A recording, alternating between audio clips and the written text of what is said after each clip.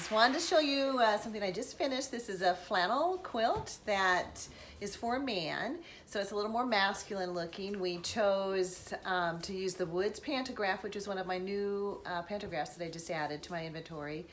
And this is a quilt that's made out of flannel, the top is, and then the backing is also flannel, and then we use my cotton batting as the batting portion.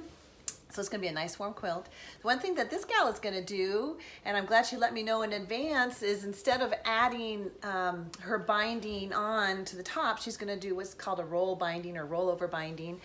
And she'll be taking, and she'll trim off the batting portion, but then she'll roll this, her backing over the front of the quilt, and it'll bind it as a roll. So then on the back, you're just gonna see that, and on the front, it'll be like that. It'll be prettier than what I've just done. But so she let me know that, so then I'm really careful not to stitch too far out past the quilt top, so that she's should have a pretty easy job of getting that into her binding. So it's always good to let me know what your plans are, and I'm glad she did. Take care.